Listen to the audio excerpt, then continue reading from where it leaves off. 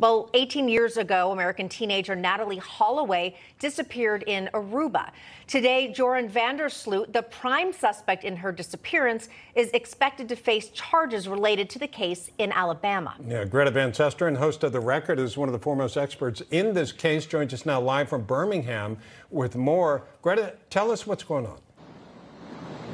Well, he has just touched down, of course, at the airport. We've been tracking it, Beth and I have. Look, I've worked with Beth Holloway on this for 18 years. I promised her in 2005 I'd stay with it to the end.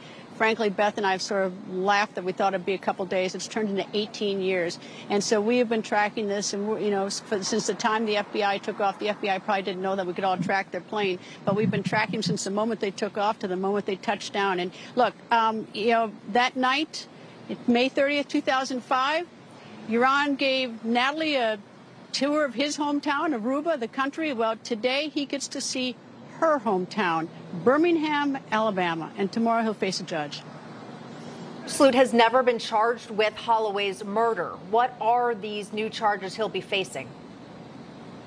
It's extortion and wire fraud relating to 2010 when he tried to extort money out of the mother of Natalee Holloway. You know, what's interesting is this, is that he murdered Stephanie Flores, age 21, met her at a casino like he met Natalee at a casino, murdered her on May 10th, May 30th of 2010, 5 years to the day he was last seen with Natalee Holloway. So what happened was he tried to extort money from the mother of Natalee Holloway, and those two counts, wire fraud and extortion, carry a maximum penalty of 40 years. He only got 28 years, which was the maximum for killing Stephanie Flores in Peru. So if he's convicted here of those two felony counts, he could actually get more time than for beating to death Stephanie Flores in that hotel room in Lima, Peru.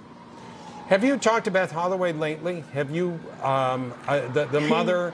Can I what's it like? Can I talk to her probably 15 times today? Yeah. Probably 15 times today, probably 15 times yesterday, probably 10 times a day average for the last 3 years or more. So, yeah, I can say I talk to her. I talk to her all the time. And how is she doing? Give us a feel, because this is any parent's nightmare, and that's not an exaggeration.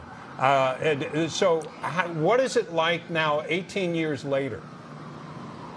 Well, you know, I don't want to steal her thunder in terms of, I mean, not her thunder, but I don't want to speak for her. But I will tell you this. She is like every mother who has lost a child's murder. You know, she could pick up a car off a child to help her daughter. She has never given up. She has persevered against the most unthinkable things. Look, Beth and I tried to get so many people in our federal government to help us for the last couple of years, and you'd be shocked at how many people didn't help us. And it was only until recently that we got help from two people who were registered agents for Peru, and the president of Peru who signed that extradition order, and now the incredible field agents who are on that plane going to Aruba and coming here today. Look, I'm a big fan of the field agents in the FBI who did this. They did a magnificent job, but there are, you know, a lot of people in our federal government really did let this family down. And the only reason I raised that is because that there's so many American families who suffer similarly, needing help from their government. And, you know, it's one thing to say yes, it's another thing to do.